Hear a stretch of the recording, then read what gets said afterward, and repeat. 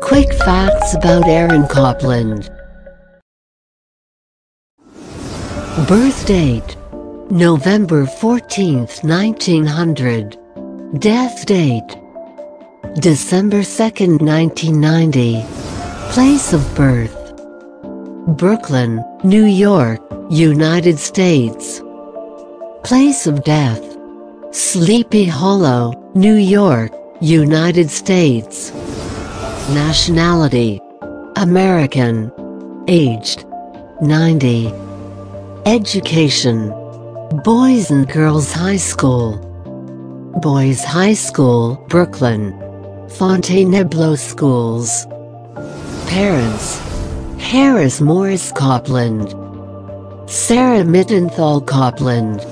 Aaron Copland was an American composer, composition teacher, writer, and later a conductor of his own and other American music. Copland was referred to by his peers and critics as the Dean of American Composers.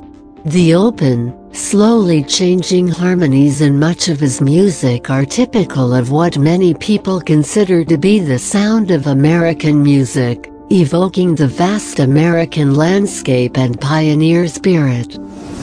He is best known for the works he wrote in the 1930s and 1940s in a deliberately accessible style often referred to as populist, and which the composer labeled his vernacular style. Works in this vein include the ballets Appalachian Spring, Billy the Kid and Rodeo, his fanfare for the Common Man and Third Symphony. In addition to his ballets and orchestral works, he produced music in many other genres, including chamber music, vocal works, opera and film scores.